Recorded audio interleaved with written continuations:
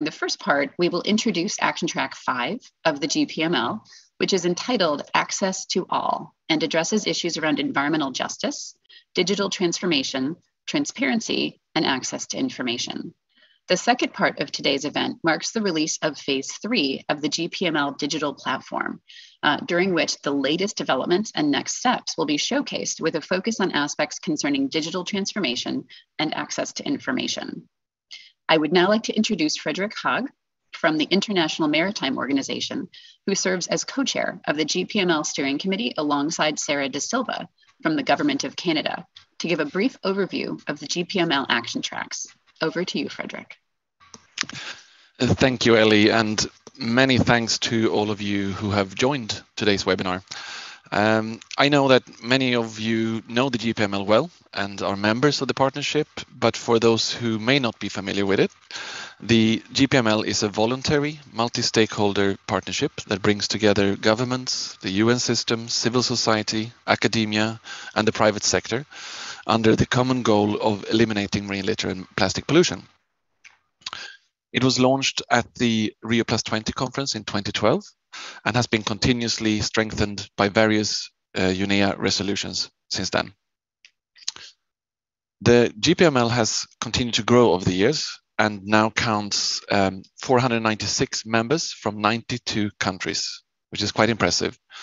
But we would like to reach the 500 member milestone before the upcoming United Nations Environment Assembly, which will take place at the end of this month in Nairobi. So if you represent an organization or government that has not yet joined our partnership, please visit our website, and I think Marta will post it, or someone will post it in the chat box, and reach out to us. Next slide, please. So as part of its efforts to connect and inform all actors working to address marine litter and plastic pollution, the GPML has been developing a digital platform that compiles and crowdsources different resources, integrates data, and very importantly, connects stakeholders to strengthen collaboration on finding solutions to address marine litter and plastic pollution. And you will hear much more about the digital platform in the second part of this event, which features the release of its third phase. Next slide, please. The first part of this event will introduce the GPML Action Track 5, Access to All, which explores issues like environmental justice, transparency, access to information, and digital transformation. But to put this in context, I want to give you a quick overview of the 5 action tracks under which the GPML is currently organizing much of its work, with the aim of advancing priority issues by connecting key stakeholders and facilitating collaboration and coordination. And as you can see on the slide on the screen now, the 5 action tracks are: first, Action Track 1 on the linkage between science and policy, and this aims to advance and update scientific and technical knowledge for combating marine litter and plastic pollution, to develop risk frameworks that can help identify priorities for mitigating economic, ecological, and social impacts, including human health, from marine litter and plastic pollution. And the third focus of this action track is to bridge science, innovation, and policy to promote effective communication and understanding of the issues. The second action track focuses on action plans, and it aims to support the development and implementation of national, regional, and sectoral action plans, identify hotspots, improve monitoring and governance, identify capacity building needs, and support project development. The third action track focuses on development of guidelines, standards, and harmonization. And among other things, it aims to support data and metadata documentation, interoperability and effective use of data, engage the public and private sectors in the development of guidelines and standards for products to enhance their sustainability. Action Track 4 focuses on sustainable innovative financing and aims to facilitate coordination of donor financing, address gaps and opportunities in current funding, promote plastic-conscious banking, investment and insurance, and develop a pipeline of investment projects. The fifth and final action track is the one we'll hear more about today, and is focused on called Access to All, and as mentioned already, it focuses on environmental justice, transparency and access to information, digital transformation, and innovation. The implementation of these action tracks is supported by various stakeholders, including GESAMP, the University of Wollongong in Australia, the University of Georgia, United States, the IMO, UNEP, FAO, Grid Arendal, the Ocean Conservancy, and the Global Ghost Gear Initiative, members of the steering committee of the GPML, and a number of other experts. The action tracks are meant to operationalize key objectives of the GPML, and the aim is to provide added value to ongoing global efforts by regularly connecting the key stakeholders to collaborate on ongoing and emerging topics of interest. So with that, and on behalf of the GPML Steering Committee, I would like to thank you again for joining us today and invite all of you to engage in these efforts, which we hope will help keep the momentum growing towards bold actions to tackle the global crisis of marine litter and plastic pollution. Thank you so much, and back to you, Ali. Thank you, Frederick, and thank you so much for this orientation to all of these important resources. So to kick off the first part of our event, we are going to start with a brief poll to get your input. So I think we'll put the poll slide up on the screen. Many of you have probably used Mentimeter before. That is the tool that we'll be using for the poll. And so you should be seeing it very shortly here. So the question is, how aware are you of the linkages between environmental justice and plastic pollution? Now, to respond to the poll, you go to menti.com. You can see it at the top of the screen, menti.com, and you'll put in the code 9619. I believe that's 6217. There we go. And you'll go ahead and put your response in, and then we'll get a chance to see real time how aware folks are of this connection.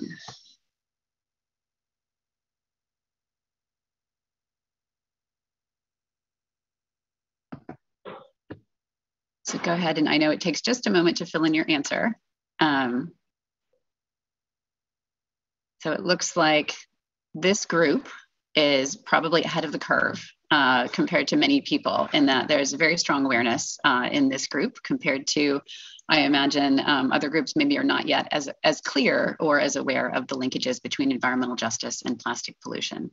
All right, feel free to continue putting in your responses, and we can revisit this later if the numbers change dramatically. But thank you for sharing your thoughts on this. And we are going to go next to a video message with some remarks from Marcos Orellana, the UN Special Rapporteur on Human Rights and Toxics. And Marcos, take it away. Greetings, everyone. My name is Marcos Orellana. I am the United Nations Special Rapporteur on Toxics and Human Rights. I first wish to congratulate the UN Environment Programme for its ongoing leadership in regards to plastics. I am very pleased to join the dialogue on environmental justice, plastics, and marine litter. This dialogue comes at a very opportune time, as UNIA is only a couple of weeks away. Today, I wish to make 3 points which I believe are important in tackling the threat posed by plastics to human health and the environment. First is the need for a new international instrument on plastics. This is because of the transboundary dimensions of the plastics problem, the need for coordination of initiatives at all levels, the global, the regional, especially the national level, the fragmentation of existing responses, but also because of the global environmental justice dimensions of the plastics problem. I elaborate on these dimensions in my last report to the General Assembly that I presented last October 2021. In that report, I provide information on how the impacts of plastics on human rights can be seen in each of the stages of the plastic cycle, whether it's extraction of the fossil fuels that are used to make virgin plastics. How many times have we seen oil spills, the rupture of pipelines that affect indigenous peoples and deprive them from the right to health or the right to culture? It's also in the stage of production. The production of plastics generates outsized volumes of pollution, which have disproportionate impacts on fence-line communities that live in the vicinity of plastics facilities. It's also the stage of use. For example, children are exposed disproportionately to plastics and are impacted by the myriad of endocrine disrupting chemicals contained in plastics. This has the impact of robbing children from their childhood, given the impacts on their hormone systems. And certainly waste mismanagement. I think we've all seen the photographs of mountains of plastics, beaches littered in plastics, the gyres floating in the sea of plastic wastes. In order to confront this global plastic tide, the UN Environmental Assembly in its fifth session that's starting in a couple of weeks has the opportunity and indeed the responsibility to kick off the negotiations towards a new international instrument. A second point I wish to highlight is that the scope of the new international instrument should address not only the issues of waste, it should address all stages of the plastic cycle. And that is because solving the marine litter problem requires a holistic approach that looks at every stage of the plastic cycle. This is an element of the circular economy, looking at consumption and production patterns, but it's also the recognition that the plastics problem is not just about the sea, it's also what happens on land and the rivers. And similarly, that the plastic problem is not just about waste management. It's also about the thousands of toxic chemicals that are added to plastics. So this is a matter of the scope of the new instrument. The third point that I wish to highlight is that a rights-based approach is critical to the effectiveness and legitimacy of a new instrument to tackle plastics. And access to information is an inherent element of the rights-based approach.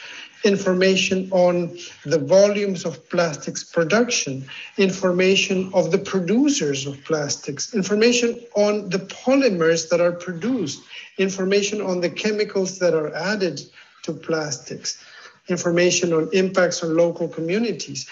This information is key to enable effective public participation in plastics policy, in the design of effective recycling mechanisms, in measuring and establishing controls to reduce plastics production. For example, information is also key to enable access to remedies for those who have been harmed by plastics.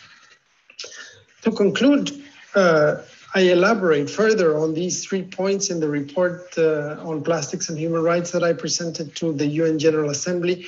The bottom line is that the scientific evidence is overwhelming regarding the risks and impacts of plastics on the marine environment, on human health, on the planet as a whole. And thus, a new instrument that tackles all stages of the plastic cycle and that incorporates a rights-based approach is indispensable to maintain a habitable planet. Thank you very much for your attention.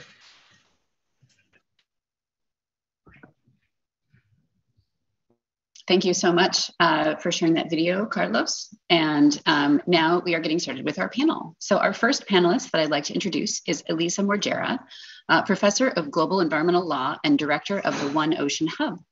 Elisa, if you are ready, I will invite you to take it away. Thank you very much for this opportunity to share some of the work that the One Ocean Hub, which is a Global North, Global South research collaboration, is currently undertaking with UNEP to really explore some of the key concepts that Orellana has just shared with us, and very much explore how important it is to engage with environmental justice as an inter and transdisciplinary research area for us to better understand how to apply a human rights-based approach to marine litter and ocean and the plastic cycle more generally. And so I have 3 points I wish to make very briefly today. First is to show how an environmental justice lens helps us identify more clearly equity issues, both between the global north and the global south, and within populations, which are the most affected groups and in what ways. Secondly, environmental justice is essential to identify critical knowledge gaps where we need more research to really have the appropriate evidence base to take decisions, address regulatory challenges, and take effective and appropriate action that will not lead to further injustices. Thirdly, environmental justice helps us to identify priorities for governance, where in the existing international legal system, in existing international governance landscape, we can take steps while we develop new instruments that are needed, as Orellana mentioned. And finally, environmental justice provides us that essential contextual evidence base to prioritize the most vulnerable in the application of the human rights-based approach in the context of environmental and ocean governance. Environmental justice is a term, an umbrella term, but it actually encompasses multiple dimensions of justice. And this is one crucial element of how it adds depth and understanding to our discussions. There's an element of distribution, who faces burdens and costs and who instead benefits from action or inaction. And we know that, for instance, marine litter waste creates a lot of costs that actually cannot be bared in the global south, while the production, for instance, is mainly based in the global north, and benefits, of course, accrue from that. In terms of procedural justice, whose voices are heard or who has even access to decisions are taken, and what are other practical impacts of this. And so, for instance, when we have adoption of single-use plastic bans, whether or not persons with disabilities are heard in that decision and their understanding of the impacts of that decision on their rights is included or not in decision-making is an essential component of understanding justice more broadly.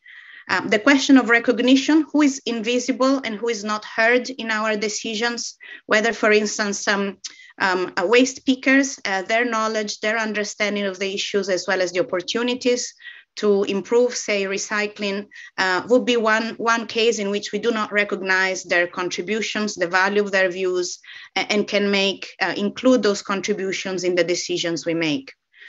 Capabilities is also another dimension of justice, and really understanding what are the conditions to pursue one's chosen path of life, whether the conditions are equal or not across different countries and communities to contribute to the issue of marine litter.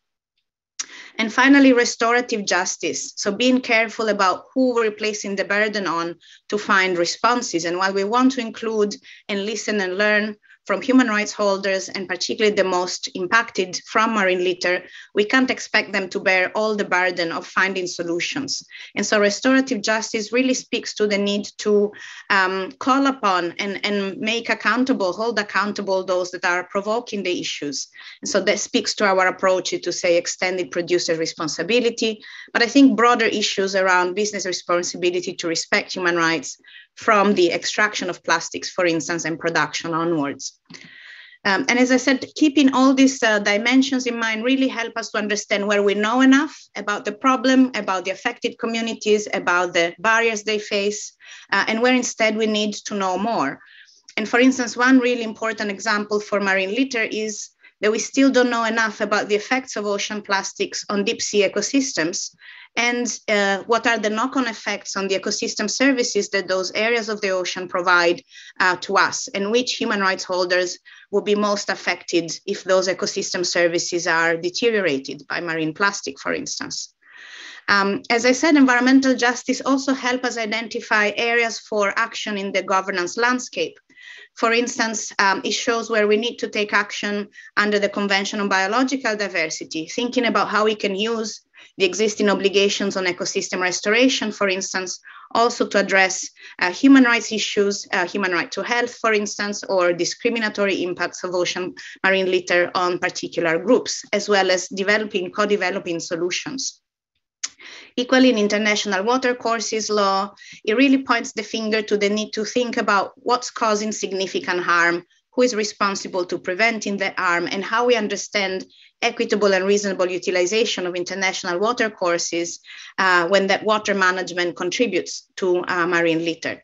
And similarly, we have similar questions that may emerge in the context of the Paris Agreement, our efforts to mitigate climate change, which can potentially also limit extraction of materials leading to plastic production, and the negotiations at the UN on a new instrument on marine biodiversity of areas beyond national jurisdiction, where several elements could, if so conceived, address also the environmental justice issues related to marine litter.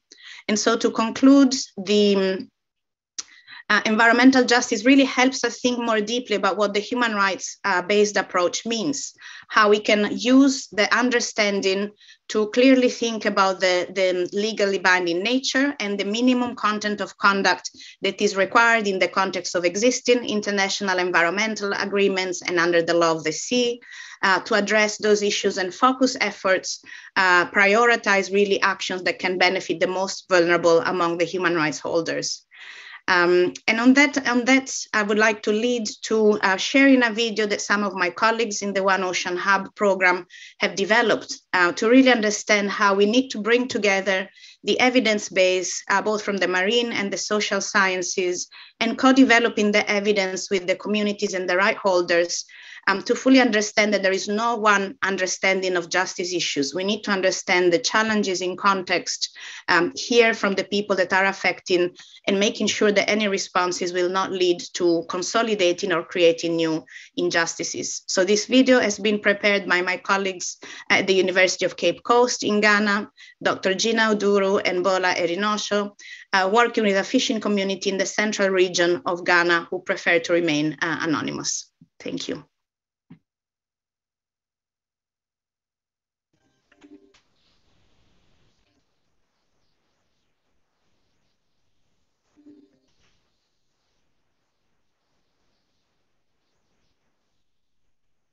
I recall one of the communities we went to undertake our study, and it was overwhelming. Just seeing the ocean, and then on the shore, we didn't really see any sand at all. It was all plastics that has taken over the place of the sand, and the canoes were sitting on these plastics. And we were asking ourselves, so who and who contributed to this? How is this affecting the folks or the indigenous? And they had different stories to share.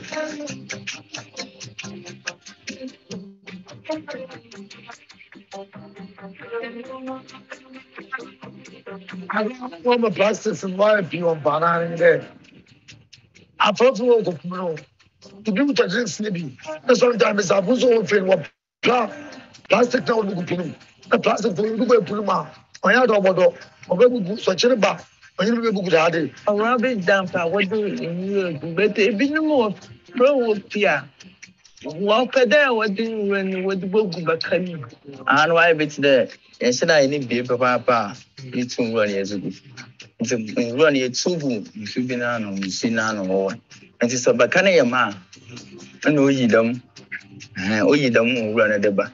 And with their drinks now, wab and water. And call day a cool we are. That's no common. This is his school. Go on them, Coma, as a auto. A drink nigga. 2 years to cool. Plastic so far. Put it up. A man, remember. A bit of a baby. No, the two ultimate catch the two. And one of what they are going up for yet too much dead out of phone. Look when I see you 2 nets now. Any be bad and ugu ma into your family that because you're quite venom. It's into your family that or they essentially do pulling. No, with the mouth malaria and to turn the mamma malaria. Because sometimes I pay malaria, so the malaria. You're going to the band because you are but the one who do you can me into more than animal and then farmer no a little cool. Abana so what boy your baby you didn't run. You put you did go. I know what to save with the many. Sometimes I actually wear securities because it can be the plastic and put to the and I put to small.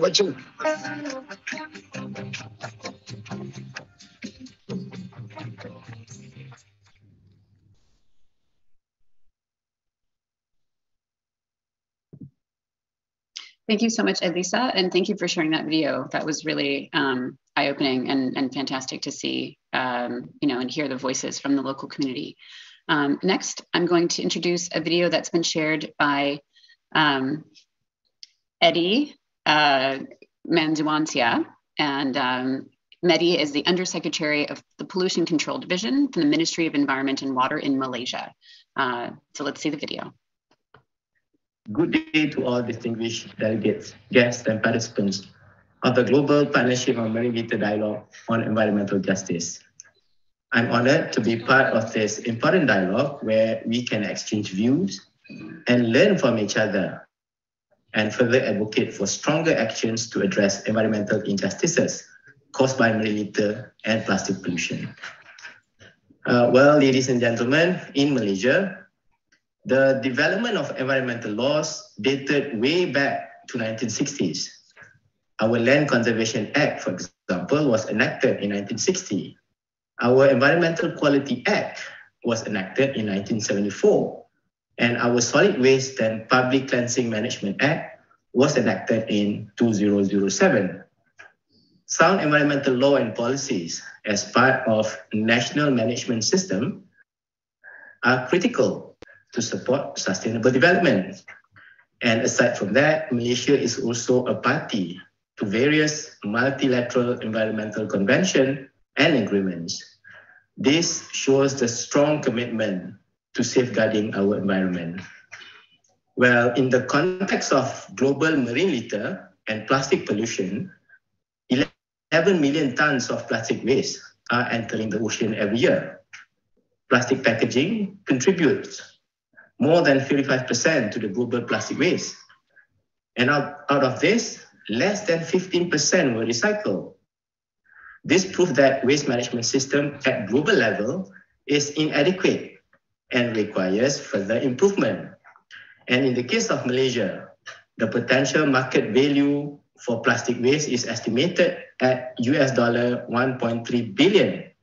However, only $234 million were unlocked, and potential material value loss is at $1.1 billion per year. And to ensure equal justice, or rather environmental justice for all Malaysians, and also to complement the existing regulatory framework, Malaysia has introduced two key policy documents, namely Malaysia Plastic Sustainability Roadmap 2021-2030 and Malaysia Marine Litter Policy and Action Plan 2021 and 2030, with the objective of transforming the whole plastic value chain to a more sustainable pathway by adopting the circular economy practices. These documents outline strategies and guidance with specific targets and act as a true north for all level stakeholders and society to collectively take action in tackling marine litter and plastic pollution. Well, change should start from home by all of us. Separation at source will add value to plastic waste and thus contributes to higher quality recycling process. And of course, it will reduce burden to the current landfill. Ladies and gentlemen, what is clear is that success will only be achieved through a whole of nation approach. Each and every part of the society has part to play. And this is a journey that we are all in together. Thank you.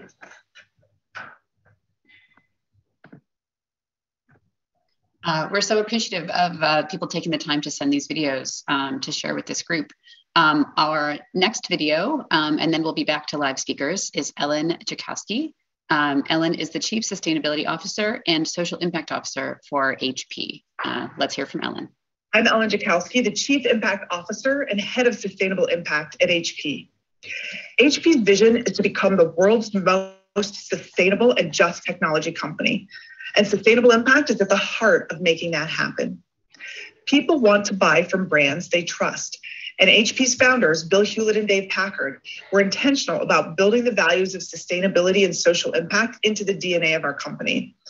And when you align the needs of your business with the needs of the world, it drives value creation and it builds stronger companies. We know that customers are demanding more sustainable products. In fact, last year, HP's sustainable impact efforts were an influencing factor for more than $3.5 billion in new sales. And that's B with a billion. This shows that the impact of prioritizing sustainability and social impact it can have on our business. And we encourage all companies to make it a core strategic decision for their company too. We also are encouraging prioritizing transparency and accountability. Our board, our senior leadership, management, as well as employees, they're all aligned to our sustainable impact vision and have clear strategies to drive progress. We've been producing a public sustainability report for more than 20 years now. And while disclosure may not always be comfortable, it's necessary, especially if we're to truly understand our impacts and identify where the opportunities exist for positive change. Our customers, our investors, and other stakeholders, they all tell us that they're using this information to compare companies and use it as a factor in their decision-making. And again, that $3.5 billion confirms this. So now moving on to talk specifically about plastic. The estimated 8 million metric tons of plastic waste that flow into our oceans every year is projected to outpace the amount of fish in our oceans by 2050. This waste is destroying sea life and habitats, and it's threatening the lives and livelihoods of people all around the world, especially some of the most vulnerable populations. Stepping up to reverse climate change and the disproportionate impacts it has on communities of color, this is core to HP's climate action strategy. We've been actively reducing ocean-bound plastic in Haiti since 2016, when our company began partnering with the First Mile Coalition. We're collecting and converting ocean-bound plastic bottles in Haiti into recycled materials that were used originally in our HP ink cartridges, and we continue to expand. Since then, we diverted over 2.8 million pounds of plastic material. That's more than 102 million bottles from reaching the ocean. This ocean-bound plastic is combined with other plastics and repurposed into our products and our printing supplies. It includes things like the world's first display monitor that uses ocean-bound plastic, the world's first notebook with ocean-bound plastic, world's first mobile workstation, enterprise Chromebook, and consumer notebooks now containing recycled ocean-bound plastic. We've shipped more than 160 different products that include ocean-bound plastic now since 2019. And this program is creating economic opportunities for local residents in Haiti. It's not just about the environmental impact, which is incredibly important, but also the social impact that's possible through programs like this. By working with the local community on a holistic approach, we're helping address socioeconomic issues through jobs, education, and health and safety. And it's also attracting talent to our company. Our Chief Information Officer, in fact, was attracted to join HP because of this project. We all have a role to play in combating the impacts of climate change, and turning off the tap on ocean plastics is a critical piece of that equation. And at HP, we embrace this challenge as an opportunity to drive a net zero carbon, fully regenerative economy, reduce our overall environmental footprint, and strengthen our business for the long term. Thank you.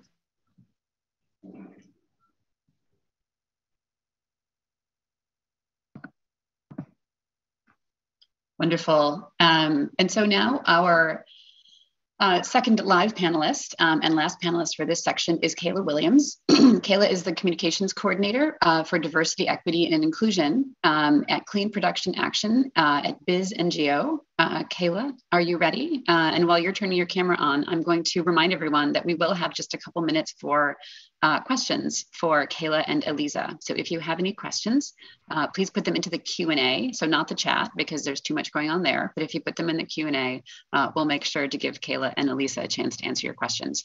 Kayla, take it away. Thanks, Ellie. I'm here. Hopefully you can see me. So my name is Kayla Williams, and I work at Clean Production Action, or CPA, which is a US-based nonprofit where we work to design and deliver strategic solutions for safer chemicals, sustainable materials, and environmentally preferable products. Our organization recognizes that a marketplace that's dependent on toxic chemicals is rooted in systemic racism and injustice. For this reason, diversity, equity, and inclusion, or DEI, are core to our organization. We work closely with existing networks across the globe to develop new partnerships and learn about emerging technological trends and associated environmental health problems. We bring together stakeholders to develop and implement action agendas for safer chemicals and sustainable materials through one of our core engagement programs, BizNGO. Through this initiative, we released the Principles for Chemical Ingredient Disclosure in 2021, which exists as a framework for implementing chemical ingredient transparency across the value chain. The principles have been endorsed by 130 organizations, including 39 businesses, 29 investment firms, and 19 government organizations. We know that chemicals management and chemical ingredient transparency are environmental justice concerns because of the reality of the disproportionate impacts toxic exposures create across the value chain. It's more than creating products that are safer for consumers. It's about creating products that are safe for any living thing to interact with throughout its entire life cycle, from extraction to disposal. Today, there are very few businesses who take this into consideration and explicitly address environmental justice impacts beyond the consumer in their chemicals management. So in 2021, we launched the BizNGO DEI and Environmental Justice Work Group that I've been chairing. We've started this year by inviting stakeholders, including investment firms, NGOs, and businesses who already have environmental justice engagements to share why this is a key concern for them and what they're doing now to build it into their strategic approach to their work. This is laying a foundation to build an action agenda organizations can use as a framework to incorporate an environmental justice approach into their chemicals management policies to protect more people and the planet. Thank you. Thank you so much, Kayla. So now we have just a couple of minutes for questions. So I'll invite Elisa to come back with us. And Elisa, we'll start with a question for you. What more can be done to socialize concepts and build familiarity on the definition and impacts of environmental justice when it comes to marine litter and plastic pollution? We'd love to hear your thoughts on that. Yeah, thanks. No, it's a great question. And I think you also answered some of the question in the Q&A box. I think there's two things to be done at the same time. One is really supporting research on the ground to really get the sense, the contextual sense of what environmental injustices are experienced related to marine plastic, and then feed that back into the international processes that can address some of the solutions and also provide guidance to governments. And so in that sense, there's an element of directing maybe the funding, and there's quite a bit going into ocean plastics to really support the research and grassroots work and citizen science that can continue to provide the evidence base for us to understand what environmental justice is in context in particular countries and be able to respond. And equally, I think for, at the level of UNEP and the global partnerships, making very clear links between what we understand of the environmental injustices related to marine litter and the obligations we have in different treaties, the opportunities for support we have in international frameworks, and really show that many answers can be provided already on the basis of our existing instruments if we make that connection with what we understand the evidence of environmental injustices on the ground. Thank you. I really appreciate your comments there, and thank you for connecting to some of the comments in the Q&A.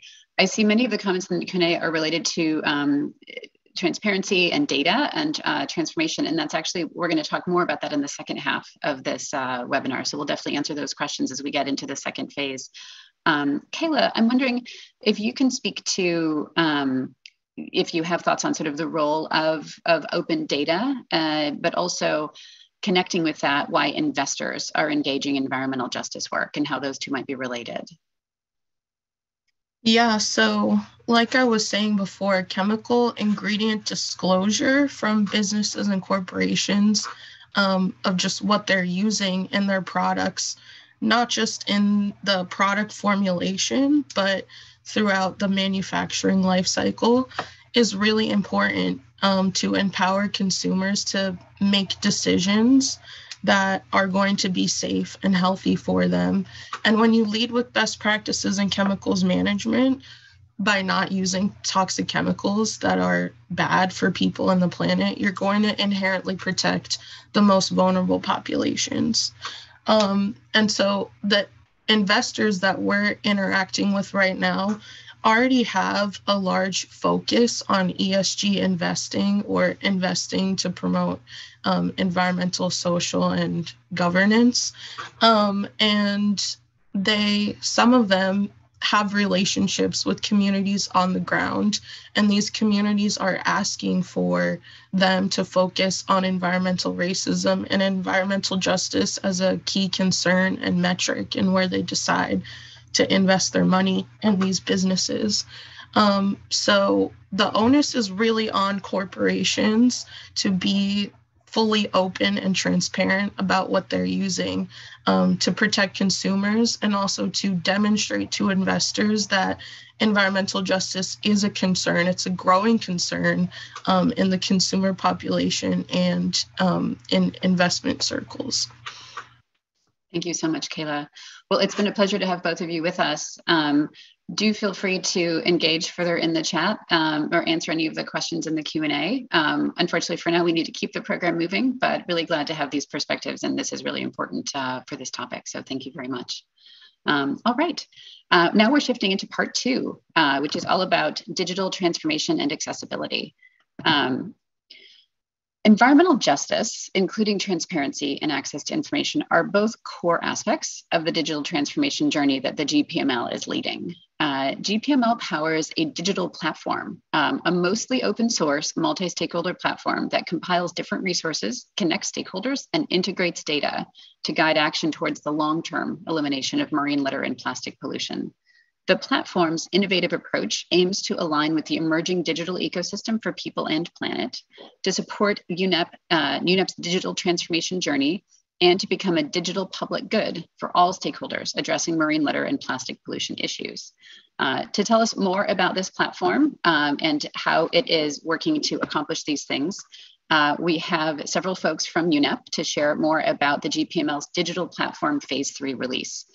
So I would like to introduce Heidi Savelli, the Program Management Officer at UNEP, Saiful Ridwan, Head of Enterprise Solutions, and Marta Otagali, Knowledge Management Consultant.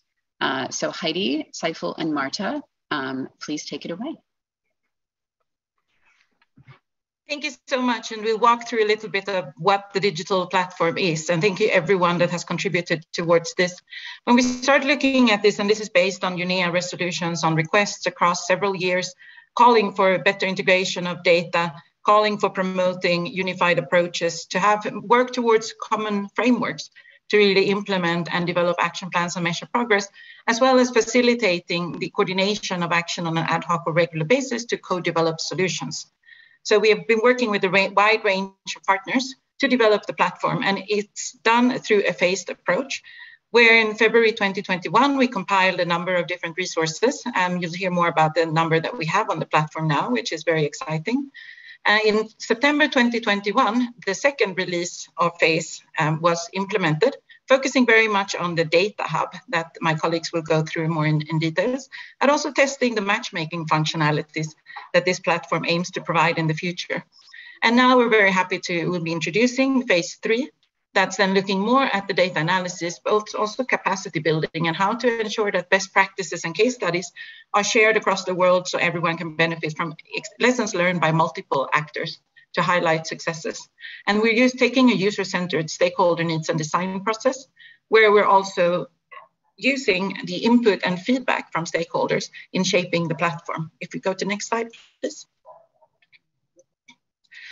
The platform has 3 main areas. It's the knowledge exchange area, it's the data hub, and also the connect stakeholder aspect.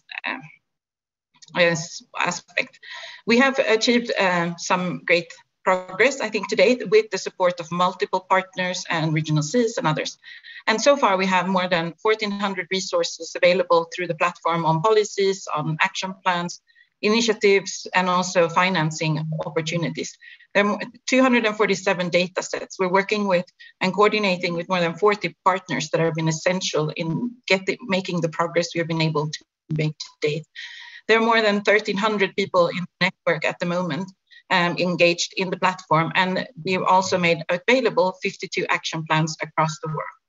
Supporting work includes work on indicators that UNEP has been asked to do as well, and also a glossary so that we're all speaking the same language and using the same type of identifiers for what we're trying to work on.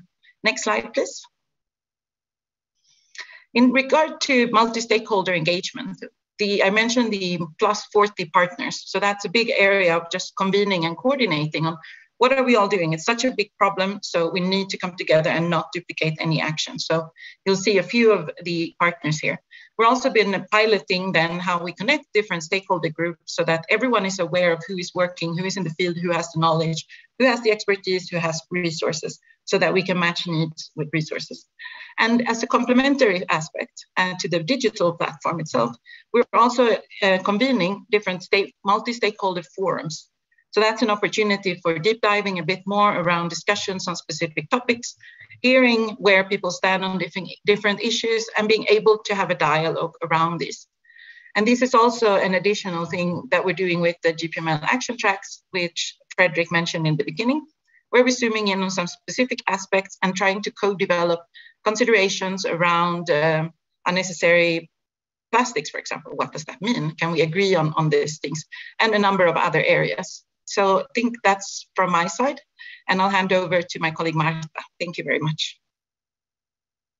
Thank you very much, Heidi. And I'll just move forward with highlighting the Connect Stakeholders functionalities that have been just released now with this new phase to help stakeholders co-develop solutions, but also coordinate among one another. Starting with the ability to join the GPML, you'll see this green button, which I invite everyone to click on. And by clicking on it, you'll see that we invite both individuals to sign up to the platform, but also entities to become members of the GPML. And also, there is the option for everyone to see the upcoming events and to contribute to such events by submitting the information. I'll go into how to submit later, but I just wanted to highlight that we are building on a strong network of both individuals and organizations involved, and I welcome everyone to create their own profiles to actually see the others in the network. And lastly, we're also supporting the creation of communities or practices to enable these collaborations to take place also in the digital setting the platform allows. So what's the advantage of really becoming part of the platform is the ability to match with other individuals, governments, organizations, to collaborate through the community of practices, but also to tap into the big network. And how you can do that is by joining, creating a profile, adding your events, but also discovering who's in the community and becoming part of the community of practices. Moving on into the other challenge Heidi raised at the very beginning of the presentation is how do we address the need of integrating knowledge and data to allow and support meaningful action. So we've started, and this has been a big focus that was presented before in the phased approach slide, the capacity building and the best practice sharing has been the focus of phase 2. So we had tried to build around all knowledge products that were created to support the learning experience, including the MOOC, the training trainers, and other initiatives that were started in the past, a learning experience in the digital setting that the platform allows for, that you see a screenshot of. But in addition to that, we've also started highlighting 20 case studies as a sample and as a way to come together and seeing what's in the platform in a more summarized way. In addition to that, the ability to tap into the broader library of resources that allows all to actually see, and if you filter by, you'll see there are different categories. So we are including from action. So by clicking on this little button, you'll see there are action plans, financing resources, initiatives, events, and more types of resources available. And here is just a screenshot of the actual option that everyone has, being this a crowdsourced platform, to input and upload content. And of course, this will go through a validation process that we are in place of enhancing, in phase of enhancing, and would also allow all the stakeholders to contribute directly to the resources I just showed. So the advantage is really about the ability to learn through the platform, to obtain certification through the resources, and really counting all the resources we have, the various type of resources, is to leverage those by not just adding them, but also signing up and creating your profile to manage such resources, and really help us eventually with the strengthening the validation process. So the lack of coordination and lack of harmonizations are definitely front and center. And the way we have started also in this digital setting, supporting both the action plan creation and measuring the progress of the action plans, but the harmonization of data to support the implementation of action plans is being through at first to the creation of communities of practices. Specifically, I'd like to highlight the community of practice on ontology, which focuses on harmonizing the existing terminology and definitions around now utilized in this domain, but also the data harmonization practice, community of practice that allows various partners that have been sharing their data to harmonize their approaches and methodologies. So as a first step towards a action decision making sort of setup in the platform where everyone can log in and will be able to then access through a personalized view whatever actions are prompted to them based on the information available. We have created this MVP, meaning a minimal viable product, to showcase how action plans can be created, implemented, reported, and updated through the platform resources. And this is going to be very much linked to the national source inventories and indicators work that allows to really understand the key data available on across the life cycle. And I'll hand it over to Saiful, who will take you through both the data hub and the next steps. Yeah, thank you, Marta. So good afternoon, everyone. So as Marta has mentioned, I will now take you on a journey to see in more detail of the third main component of the digital platform, which we call as the data hub. So as it is of today, the data hub consists of what we call as map layers. As you can guess from the name, it consists of various maps and layers that you can turn on and off so that you can focus on a particular issue in one go, or you can also switch on multiple layers at the same time if you want to do more analysis of the layers. Next, please. After the maps and layers, we also have dashboards analytics, so presenting these data that we have managed to collect so far in the form of dashboard charts, and more importantly, in terms of analytics, for example, like trends, graphs, charts, and so on. Next, please. The next item is the data catalog. As you can imagine, once we start to get lots and lots of data channeled through the digital platform, we need to have a good mechanism to allow users, for example, to search particular types of data sets that a particular user is interested in, similar to the concept of if you visit the library, for example, you do have a data catalog, and then you can search the book or publication that you want based on various criteria. And Fortunately, now it's all electronic, so you can type keywords, or you can search by many criteria, geographical, thematic, and so on. And then in addition to that, we also what we have called as a data set resources.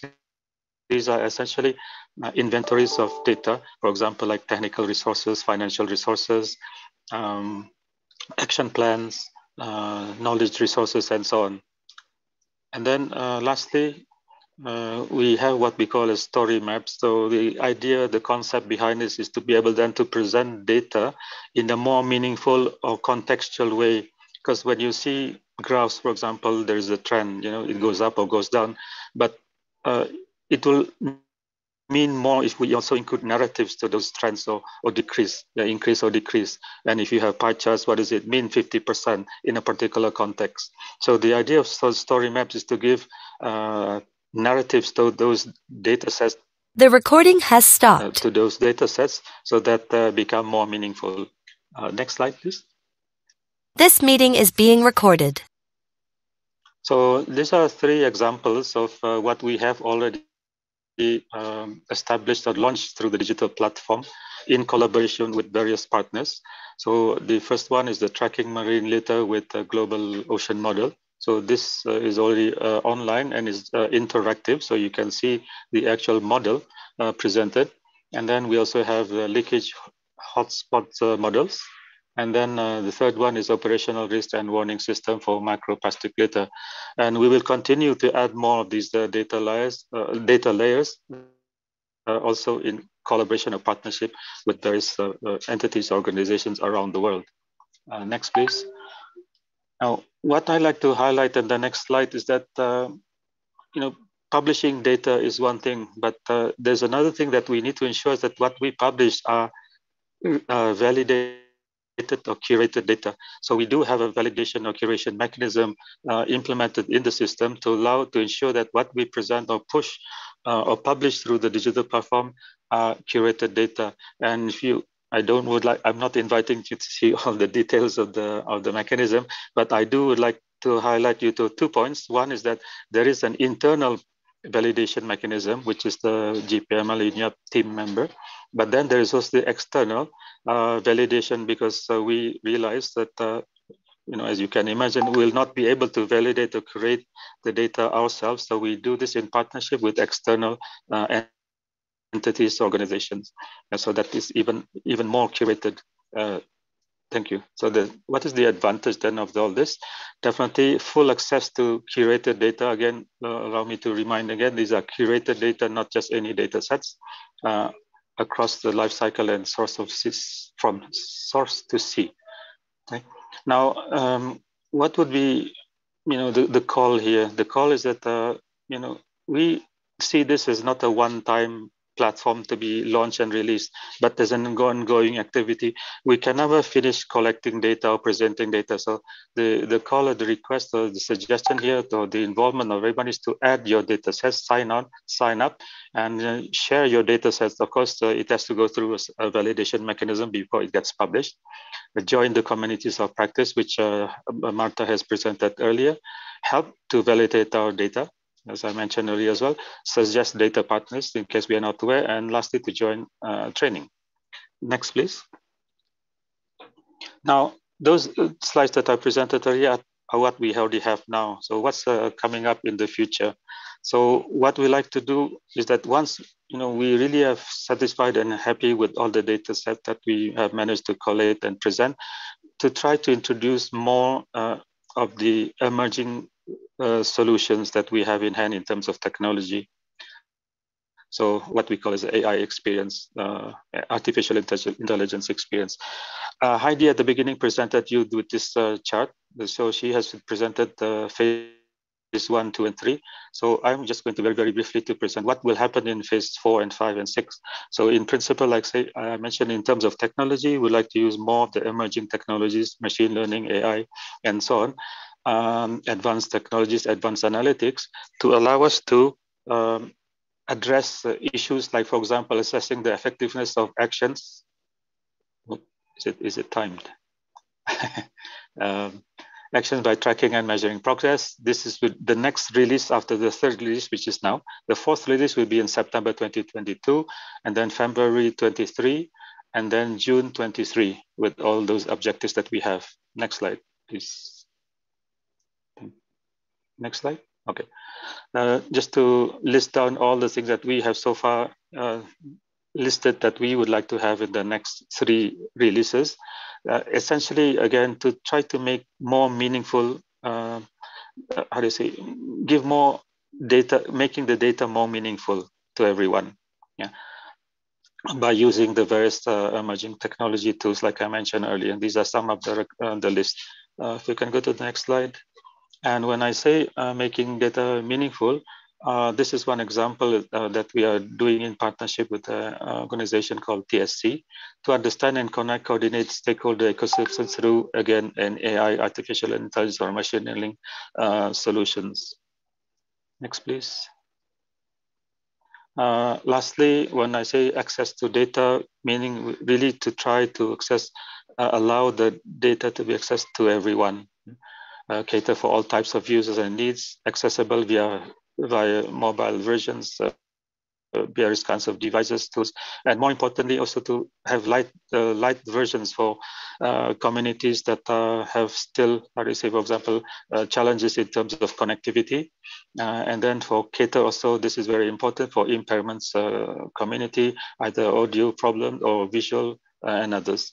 And of course, as always, we will have it in multiple languages. I think that is all on my side. I think this is handing back to Heidi. Thank you so much, Saiful and Marta. And yes, thank you so much. And I hope that this is giving you an idea of what of the plans are going forward and what's available already. I just wanted to take this opportunity on behalf of the whole team to thank all the partners that have been crucial in getting us as far as we have. And I think the collaboration for access to data layers, for information, for resources, this is what we need to continue with going forward. So any suggestions for partnerships, for ideas, please be part of shaping this platform. It's not for UNEP, this platform, it's for everyone. And we would love for you to be involved in shaping how we go forward with the platform and make sure that it's as useful as possible for yourselves, your entities, and others. So thank you so much on behalf of all of us, and handing back over to Ellie.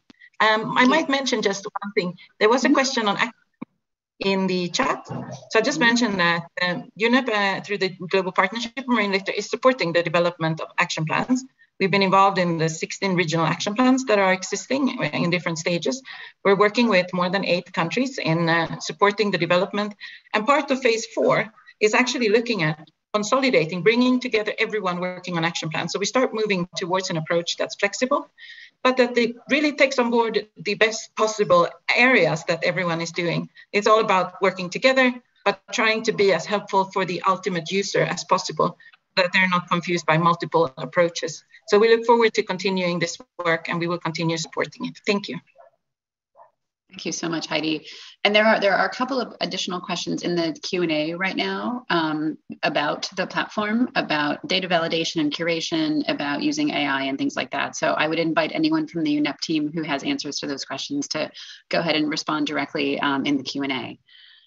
So at this point, we're going to hear from 2 users of GPML's digital platform just to share their experience, and hope that can provide some inspiration to everyone to get more involved in using the platform. The first person we're going to hear from is Christos Iokomidis, the project manager and marine litter expert at the Mediterranean Action Plan Coordinating Unit. Christos, are you ready to share a little bit about your experience of using the GPML data platform? Thanks, Ellie. I'm ready, and I'm very happy to be with you, and I hope that you can see and hear me loud and clear. So thank you for the invitation. My name is Christos Iokomidis. As you said, I'm representing UNEP MAP, the Mediterranean Action Plan of the United Nations Environment Programme, which is a regional cooperation platform established in 1975 and has been further transformed into a key governance mechanism for the Mediterranean. We have joined forces with GPML since I think day 1, and of course we have been very closely focusing on having an eye on the development for the digital platform, where we consider it a big thing. I mean, putting data into a single place in a clean and coordinated manner is a big thing, and this is something very impressive. From our end, we are also planning to also contribute to the platform with data coming from the Mediterranean. In general terms, I mean, the accessing data in a coordinated action and sharing information, it's very crucial. The data are the basis of what we do, and we thank GPML for putting all this data into a single place, which will help and guide future policies and assessment actions to be held in a very coordinated and very secure manner, because I mean just having data is one thing, but putting things and having clean data to work with is very crucial. The layering and also the interface that the digital platform is offering is something very important, because databases and this kind of platforms are not always user-friendly, and I would like to congratulate the colleagues at GPML for moving forward in this regard. I mean, the interface is really good, and it provides also some products already that could become available to the users. And definitely, through the platform, we're also seeking in assessing the Mediterranean Action Plan implementation and its efficacy. We're now in discussion with GPML to exchange on our reporting requirements and on the way that we're collecting data to assess the implementation of the action plan, because at the end of the day, we need to be sure that our efforts and the country's efforts and the community's efforts are yielding results, and particularly for a litter-free Mediterranean, but also for the other seas as well. So thank you very much, and I do stand available for any additional clarification or question. Thank you so much. Really appreciate your sharing that. And I think we're also going to hear from Dr. Jenna Jambek from the University of Georgia. Jenna, are you ready to share some comments? Sure. Just quickly here. Thanks, Ellie. I recall like 6 years ago talking with Heidi and colleagues, about a digital platform for people to access data, map data, download data. So I think it's really great to see this coming into practice today. There really hasn't been a good way for everyone around the world to use and see global data, especially equitably. I'm a big supporter of open data as well. There's some conversations about that in the chat for all stakeholders and community members to access easily.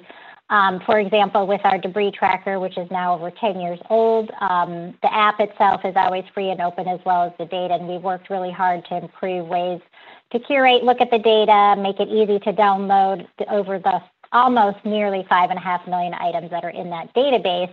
We hope can contribute to the digital platform, so we want to participate in that way, along with other open data apps and models that are out there. So I'm wondering if Dave can pull up our next question in the poll, which relates to this topic. I think Marta has to stop sharing, so we can pull up that poll. And a couple more comments. Historically, a lot of data has been hidden behind paywalls and special circumstances to request data, and we're still not there. Several parts of the plastics value chain, especially production and use, I think, and Kayla mentioned that at the top of the webinar as well. So I'm really excited to hear from the next panel, which is going to discuss the importance of and access to the digital platform. But let's see what you all think in terms of how this, how you might interact with this digital platform here. So we can see, gosh, it's about equal accessing data, sharing information. I know that's what I was choosing here, but also finding resources as well. So, I mean, we're actually pretty equal across all of these. It's going to be a very useful platform for everyone. So let's hear from the panel. Thanks, Ellie. Thank you so much, Jenna. And thanks to everyone for sharing your input on the polls. And they're not going to close. So if you want to still go in and add your comments, please do, or your responses. But we'll take the poll down for now, and then we'll be able to share those results out later. So now we are going to welcome the second panel of this webinar. This panel is addressing how we can create a platform accessible to all, supporting decision-making and stakeholder coordination. Again, we will welcome your questions in the Q&A. And we are looking forward to welcoming our 5 panelists. So our panelists are Lisbeth Rhiannon Hansen she's a program advisor at UNEP DHI Center. Carrie Tamura, Global Head of Product at the Stakeholder Company. Dr. Max Liboiron, Associate Professor of Geography and Director of CLEAR at Memorial University in Canada. Chris Corbin, who's a Program Officer at Cartagena Convention Secretariat. And Sadamitsu Sekuguchi, the Office of Policies Against Marine Plastic Pollution at Japan's Ministry of the Environment. So we will start with Lisbeth. And I would invite panelists, you may all turn your videos on at this point. This is going to be somewhat of a conversation, as much as we can do over Zoom in a panel format. So Lisbeth, I'm going to start with you. Can you please speak to the role of data harmonization in making progress against marine litter and plastic pollution? Yes, thank you very much, Ellie. I hope you can hear me and see me. So data harmonization is an important exercise that we are now tackling through the GPML platform because it can support the creation of national source inventories. And the way that it can do that, it's to ensure that countries can identify and access readily available and relevant data that is actually validated by the expert community that we've been discussing today and who are in this call and contributing to the GPML data platform. We know that there's a lot of data out there, so data harmonization is important to make sure that the data is accessible, but also in a way that we can agree on standards for data collection to ensure compatibility across different countries. So data harmonization will support countries to make their decisions and develop action plans which are actually based on science. It will help countries to measure the impacts of marine plastic litter on the environment, but also it's going to enable them to monitor the progress of the action plans that they're developing. So ultimately, data harmonization will help countries to also combine their own data that they're developing with available global and regional data sets, which will strengthen data for monitoring activities. Thank you. That's really helpful. And it sounds like it should work very well. So that's fantastic. Next, I'd like to ask Carrie to speak to a bit more about, from in your experience, how digital platforms can enable collaboration and what allows that to happen best. What are the conditions that best facilitate collaboration through digital platforms? Carrie? Thank you, Ellie. So many of our clients across sectors, they face this common challenge in the lack of understanding their stakeholders at scale, right? They're typically limited to their own networks. So this makes it harder for them to reach their sustainability impact. And this is just partner to partner. Now, to form a collective or a coalition and managing multi-stakeholder partnerships, that becomes exponentially challenging. And especially when you're trying to align on a shared agenda, operationally and strategically on complex campaigns, which require coordination, across multiple issues, geographies, and functions. So digital platforms help to enable organizations to address those issues that I just talked about, right? By crowdsourcing and aggregating stakeholder information, papers, activities, and related resources, and using AI or NLP to process this at scale. So then users are able to digitally map and visualize your overall stakeholder ecosystems, which help you understand the big picture of the issue, prioritize the stakeholders, and analyze their strengths or influence towards your sustainability goals. And this way, you can find synergies between your organization initiatives, identifying the right channels of collaboration, which you would otherwise do in a manual linear path. So the members of the GPML can essentially access this growing knowledge database on the digital platform, discover like-minded peers or initiatives which plug gaps in needed expertise or capabilities, contribute or collaborate to existing work streams, and ultimately connect with them. Thank you. Thank you so much, Carrie. Apologies for my dog. Dr. Liboiron, I'm going to come to you next. Could you please speak to the challenges faced by Indigenous communities in doing this work? Sure. So first of all, it's really important to acknowledge that there's immense diversity of Indigenous peoples worldwide. So there's no such thing as like Indigenous peoples as a universal category. And so any alignment with any Indigenous group has to be specific to that group because we don't all agree. And there's no universal statements, including the next two I'm going to make. So the second thing that I've noticed a lot as both an Indigenous person and a scientist is that Indigenous community research priorities and questions do not always, and actually very rarely, align with scientific community priorities. So for example, in harmonization efforts, choosing animals that are the most important to the scientific community as environmental indicators for ingesting plastics aren't the animals we eat. They aren't getting sampled when we catch them or fish them, and in places where we eat and catch them. So even if the data is there, it's not actually useful to our research priorities, Indigenous research priorities and questions. And then finally, especially on the topic of openness, is there's sometimes or often, but doesn't have to be a clash between Indigenous data sovereignty and openness. So Indigenous data sovereignty is an international movement to ensure that we have control and possession of data about our Indigenous lands, foods, health, and they're not just accessible to anyone on not our terms. And so open data does often happen off Indigenous lands when it's by consent of Indigenous nations and groups. But there are lots of instances where those things are being open without our consent. And so that has to be addressed in these sorts of platforms. So thanks. Thank you so much. Really helpful to hear that, that perspective. Next, I'm going to go to Chris. Chris, I understand the Cartagena Convention Secretariat and the Caribbean Regional Seas Program have made enormous progress in developing a regional action plan. What can you share with us about how this has been possible and what has enabled this success? Thank you. Thank you so much. Good morning, good afternoon, good evening, everyone.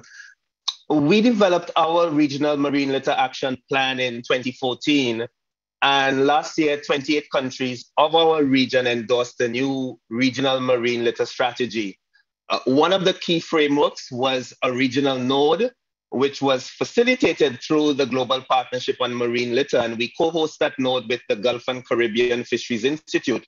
And this has coordinated work on marine litter and plastics in our region and contributed to our own contracting parties identifying marine litter and plastics as one of the priority pollutants for action. But lack of data remained a challenge. And I believe that the GPML Digital Platform contributes to that gap, contributes to the need for data and to enhance partnerships. One practical example is the matchmaking and the collaboration which we now have with the Florida State University to map the sources, movement, and impacts of plastics and microplastics in the Caribbean. Our future work as we move forward will be to focus on policy, research, education, and awareness, but even more importantly, on-the-ground solutions involving local communities while achieving our mission. We really want to congratulate the entire team. The digital platform, we believe, is very well placed to continue to facilitate the sharing of best practices, the networking, the resource mobilization, and providing the critical data we need to make that happen. So we look forward to continuing to work with it and to continue to strengthen our own work at the regional level. Thank you so much. I'm going to introduce our final panelist now, but I want to remind folks we do have some time for Q&A. So if you have questions, please go ahead and put them into the Q&A box, and we will have the panelists speak to them. Last but certainly not least is Sadamitsu Sakaguchi. Seiko, how do you see your work on data feeding into and strengthening the digital platform? Can you speak to that for us, please? Sure. Well, thank you, Ellie. Well, measures against marine plastic pollution have currently been widely discussed towards UNEP 5.2, and accumulation of scientific knowledge and the sharing of data globally are essential measures. In that sense, the importance of the role that GPML Digital Platform plays will be furthered. Japan has been working on monitoring harmonization and international data sharing for ocean surface microplastics since 2016. A key outcome of this work was the publishing of guidelines on the harmonization of sampling and analytical methods. As a next step, Japan is developing a database, compiling and visualizing monitoring data of ocean surface microplastic around the world. We expect the database to be launched in 2023. We believe the GPML Digital Platform, along with our database, will jointly serve as a valuable tool for the implementation of the future international legally binding instrument to tackle marine plastic pollution. And we're looking forward to furthering the collaboration with UNEP. While the specific way of collaboration will be further considered, Japan will continue contributing to the sharing of international monitoring data. Thank you. Thank you so much. So now we are going to have a few minutes for discussion and questions. I believe our first question is going to come from Catherine Mbaisi. Catherine, are you ready to ask your question? Thank you, Ellie, and thank you all the panelists for a great discussion and a great learning that I have gotten today. I have listened very carefully, and as a country, maybe I should introduce myself. I'm Catherine Baisi from the National Environment Management Authority in Kenya. And we are very interested in this discussion. And I've just seen or learned about the great opportunities that are there when we talk about the digital platform. As a country, we are also faced with this problem of marine litter. And we see this as a platform where we can learn, get a lot of data to help us manage, to learn from other countries, to get to see what other countries have done so that we can also learn. As a country, we have developed the National Marine Litter and Management Action Plan 2021-20 to 2030. And from there, we got a lot of issues that we need to address. One of it is the capacity building. And I've seen that there is a great opportunity here and for us to partner, to collaborate with others. And we just invite our friends who can partner in this. Also, we also have a challenge of data. And I think on this platform, I see a great opportunity where we can also learn how to use data to manage the kind of the sources or the sources of marine litter. So there is a lot that we have learned, and working together with UNEP, we hope to develop the marine inventory where we can get the sources of all this marine litter and see how to manage or how to even come up with the how to help the upstream management of marine litter. So I just want to see maybe as a country, do we have such opportunities to partner more so that we can help to manage our litter and even implement and achieve the aspirations of our national action plan. Thank you. Thank you so much, Catherine, for sharing those comments. Would any of the panelists like to respond to Catherine's comments or question? Please feel free to unmute yourself. And yeah, Dr. LeBron. Yeah, so one of the phrases you used, Catherine, I think you talked about capacity building. And there's a huge conversation in the Arctic among Inuit about how it's actually about capacity sharing, because there's a huge amount of local knowledge on the ground. People going to work, feeding their families, fishing, and it's really hard to get that it's seen as a deficit from the scientific community, like a knowledge deficit, therefore there has to be capacity building. But if partnerships meet folks halfway and have ways for recognizing local knowledge that doesn't usually get written down, is usually not in like standard English, is kept up in different knowledge keepers' heads and communities, then you can actually have real capacity sharing that bridges some of the scales that these knowledges are happening at. There's a lot of community-based plastics work happening to translate that knowledge back and forth that I can share with you after if you want. But it's a very different approach than top-down capacity building. Thank you for sharing that response. That's helpful. Any other panelists want to comment on Catherine's comments or questions? Chris, maybe just to congratulate Catherine, first of all, on the development of the National Action Plan. And we think that those are really going to be critical frameworks that could be used along with regional organizations to resource mobilize to actually implement solutions on the ground. We have done that a lot in the Caribbean region as well, working with countries to develop national action plans, national strategies, and then using those national plans and strategies along with regional ones to identify possible funding and to implement solutions. Because it's all nice to have a plan, but it's important to mobilize the resources to actually implement on the ground. Thanks. Thank you. If I could just... Please, go ahead. Yeah, just to complement both of these latest inputs, I think I'd also like to just bring this back to the digital platform. So, of course, national action planning is important, but through the digital platform, we're actually enabling more access to data and basing plans on data and actually using the data that's available to monitor the implementation of those plans to see if there's a change in the amount of plastic that's in the environment is also an important tool that we need to consider moving forwards to actually achieve the goals in those plans. Thank you, Elizabeth. It's a really helpful comment. I know we just have a moment left and would love to hear again from any other panelists. The two themes that I'm noticing coming up in the Q&A, one is around this balance of sort of the breadth of action with local relevance. So how do you come up with very broad plans that are actually meaningful on the ground and sort of at the very local level?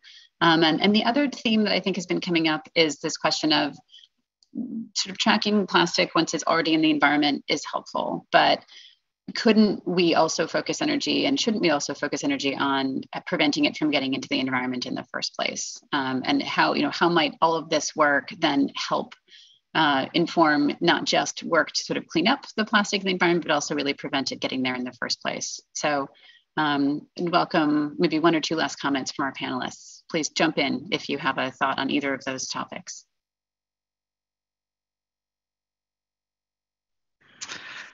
I think that having data on the kind of plastic that we have in the environment can actually inform the kind of policy making that we make. If we're able to measure that certain types of plastic specifically are wildly present in the environment, then it can inform policies that can actually target specifically plastics or pollution that is an issue on a specific level in a localization or in a sub-regional aspect. So I think that in order to be able to have efficient policies and plans in place that can limit plastic entering the environment in the first place, we need to know what's out there, why it's out there, and trace it back to the source, because that's how we can ultimately make sound decisions for the future. Thank you so much, Elizabeth. And thank you again to all of our panelists. It's been wonderful having you with us. And I wish we could continue, but we are at time, unfortunately. So I just want to thank everyone who has been part of making this webinar possible, all of the speakers who joined us live, as well as those who shared videos who were not able to be with us live. These were really fantastic presentations, and really appreciate all of the questions from the audience and the discussion via the Q&A and the chat as well. I just want to sort of reiterate how pleased we are to have had this chance to speak with all of you about GPML's Action Track 5, focusing on environmental justice, as well as sharing the GPML Digital Platform Phase 3 release and continuing to work around transparency and access to information and ensuring that all of the data that is being created can be shared, can be a focus for collaboration, and can really enable, most importantly, accelerating progress on this issue. So thank you again to everyone who made this possible, for everyone who joined us, and we are looking forward to continuing this work with all of you. So thank you for joining this event, and wishing everyone a wonderful rest of your day. Be well. The recording has stopped.